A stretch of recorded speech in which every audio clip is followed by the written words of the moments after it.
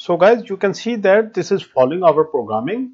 It goes in one direction, moves 4 rounds, and then it goes in the opposite direction and moves up 4 rounds. See, it is exactly following our coding. Hello guys, welcome to learning microcontrollers. In this video, I'm going to show you how you can interface a PIC16F877A microcontroller with a Nema Stepper motor using A4988 stepper motor driver module. So let's get started. So guys, this is our PIC16F877A microcontroller having 40 pins. It's a DIP variant, and this is the A4988 stepper driver module. This is the cheapest you can buy in the market. So this will have its limitations, but we will use it whatever we can do with a stepper motor using this. And this here you can see is a small potentiometer. This is for the limiting the current. By default, this A4988 comes calibrated, but if you want to change the calibration, you have different sort of Nema motor. Then you can rotate this using a screwdriver to adjust the current. So guys, this is our Nema stepper motor I'm going to use here. So as you can see, you can use Nema 17, 13, etc. They all have same pin configuration. So if you hold this motor like this, then on the left side you have this connector. It has total of 6 pins, and out of this 6 pins only 4 will be used and 2 will go empty. So let me show you how you will label them. The topmost, label it as a 2B, then leave the one empty. Then the third one is a 2A, fourth one is a 1A, fifth one is empty, and sixth one is the 1B. And this labeling will be seen here as well. So now you have the labeling, you will simply connect it to the A4988 as it is. So out of 6, 2 are empty and 4 are to be connected.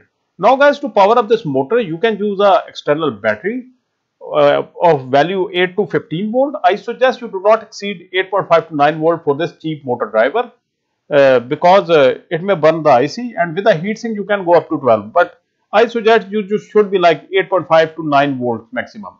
Now guys, the point is this separate supply is used because you cannot power up this motor using the power supply of the PIC, because it will starve the PIC and PIC will like keep on resetting. So you will have separate power source for the PIC, a low voltage power source which will also power up this A4988 IC, and then you will have this power source to power up the motor, and this will be a high power source. Now guys, let me show you how to label this module. Now this topmost pin here is the V mode, that is the power for the motor where this source will go, and then you have the ground. Then guys, you have 2B, 2A, 1A, 1B. That's why I labeled them 2B, 2A, 1A, 1B, so you can directly understand where to connect with which wire for the A4988. Now then you will have VDD, and then you will have the ground. Now these grounds are shorted for beanies. You don't have to short them yourself. So you will connect the motor power here, ground here, your PIC power here, and ground here. This power from the PIC will power up this IC. It will be maximum of 5 volt, and this can be up to 35 volt. But remember that whatever your motor supports, you should not exceed that value, and that's maximum 15 volt. Now this 2B, 2A, 1A and 1B will go to your motor. Now on the left side, the topmost is the enable. Then you have MS1, micro selection 1, micro selection 2, micro selection 3. These 3 pins, micro selection pins, are for selecting the mode. If you leave them empty, like you leave them floating, at this point your drive by default is at the full step mode, and that's fine. You don't have to touch them if you want to use a full step mode. But if you want to change the mode, like you want the 1/4, 1/8, 1/16 mode, then you have to go to the data sheet. There is a table, you will use it. But full step mode is enough for our application. Now the next pin here is the reset pin. Then you have sleep pin. Then you have step pin. Then you have the direction pin. This enable pin is by default pulled low. This means that whenever this pin is low, your module is active. So by default it's low. So if you want to deactivate your module, only then you will give 5 volt to this pin. So you don't have to touch it as well. So these 4 pins will go untouched. So guys, the next thing is the connections. So we connect the V mode, that is the power for the motor, to the external supply, A to 15 volt. You can use a battery or a power unit or adapter, whatever you have in your project. Then connect the ground with the ground of your external power source like this. Then guys, 2B to the 2B of the stepper motor, 2A to the 2A of the stepper motor, 1A to the 1A of the stepper motor, 1B to the 1B of the stepper motor, like this. Simple as that. Then guys, the VDD will go to the VCC of the PIC like this, and ground will go to the ground of the PIC. This will be responsible for powering up this IC, and this will be responsible for powering up the stepper motor like this. Now guys, our power connections are completed. Now we get to the left side. Here you short the reset and the sleep pin like this. You have to short them. And for the step pin, you can use any available digital input output pin of your PIC. I'm going to use the pin number D3 for the step, and for the direction, I'm going to use the pin number D2. This is simple as that, guys. Our motor is connected. Now let me introduce you to the hardware before we get to the programming. See that, guys, this is the hardware. This is the motor here. This is the A4988 IC, and this is a PIC16F877A, and that over there is a PIC kit 3.5 I'm going to use. So, guys, this is our motor here. I have this flag so you can understand in which direction it's going. Now let's get to the micro C for PIC. Let me zoom in.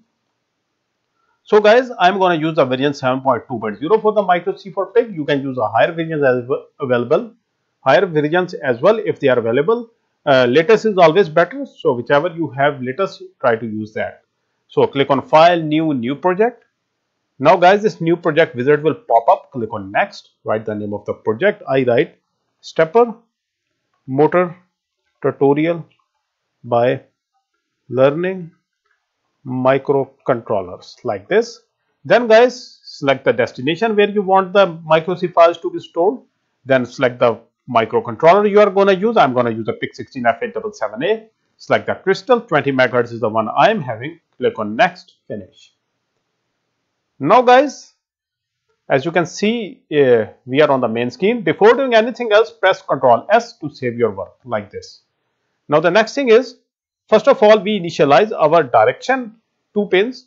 Remember that only 2 pins are going to the PIC, step and direction. Only these 2 will be enough to control the whole motor. That's the beauty of this driver. So D3 is a step pin and D2 is a direction pin. So we initialize them. So first of all, we write tris D.F3 equals to 0. This is our D3 and D3 is the step pin. So I write step. So this is our step pin. So tris D.F3. So this command, tris command, in case of Arduino is like pin mode output. So here we use the tris command, and 0 means output, 1 means input. So step command pin will be declared as output. Now give the initial state, port D.F3 equals to 0. By default it must be 0. Give some initialization delay. It's not necessary, but I suggest you always give it in the one-time loop like this. Now guys, we are done with the step pin. Now let's declare the direction pin. Change it to direction like this and make it D2, because see that on the hardware we have the direction pin connected to pin number D2 of the PIC. So that's why we made it D2. Now it's also an output, and this also initially must be 0. Now we go to our forever loop. Write down while 1. Forever loop starts here, ends here. Make it look something better like this. Now guys, first of all, what we do is that whichever direction we want to go, we will give it that direction. 1 means it's one direction and 0 means it's the opposite direction. Now we have to give some step size, so we use a for loop. Let me initialize a variable for the for loop. I write int I, that's all. I will be using for the for loop, and I by default initially equals to 0 like this, and I write for I equals to 0. This is starting bracket like this. For I equals to 0, I is less than 200. 200 means it's one complete revolution of 360 degree because of the specification of this motor. This is standard. Like for 200 steps, for the in the full step mode, 200 steps means it's a complete revolution. So I make it I plus plus. Then the I will keep on incrementing. Now let's send a pulse. So I send a pulse here. Now pulse will be sent to see that D2 is the direction and D3 is the step. So send a step here. D.F3 equals to 1. A pulse is make it 1 and 0. That's a pulse. So and again make it 0. Now this delay will define the speed of the motor, whatever the speed is. So you give some delay here. Take this. I give in microsecond, not ms, it will be US. I give a microsecond delay of 2000 like this. Then copy this again. It will turn off. Now this is a pulse, a step pulse. So it means this will define the speed, and this is our steps. How many steps we want to take? We want to take 200 steps, which means one complete revolution. from where it started, it will end at that place. So we make it 8. So we will move 8 steps in one direction. Now this is port D.F2. To make sure that the port pin has turned higher, I suggest you also give another safety measure, that port D.F2 double equal to 1. If the port D.F2 has become higher, only then it should enter into this loop. Okay, then we give some initialization delay here, like after for how much time it should remain on. I make it like for 2000, it should give a pause. So it will move like 8 revolutions, 8 complete rounds, and not divided by 2, sorry. 200 means 1 complete circle, 800 means 4 circles. It will move total of 4 circles, and then it will stop for 2 seconds, and then we go to the opposite direction. Now port D.F2, that is the direction pins, becomes 0. Then it means it will move in the opposite direction. Now again we do the same. Just copy it from here to here, place it here like this. Now if the port D.F2 double equal to 0, see, this is just an interlocking to make sure that the 0 has been given to the pin. It do not misses the pin like this. Only then it will start moving in the opposite direction now. That's all. So what this code is gonna do is that our motor will first of all move in one direction. It will go for 4 rounds, and then it will stop for 2 seconds, and then it will move in the opposite direction, and then again it will follow 4 rounds, then it will stop for 2 seconds, and then it will start all over again. So let's build this code. Let's build it and write it into the hardware, and let's see what happens. So I select the file on the PIC16 programmer tool. This is the file. I click on write. Okay, the new hex file is being written. Let me zoom out and let's get to the hardware. So let it write.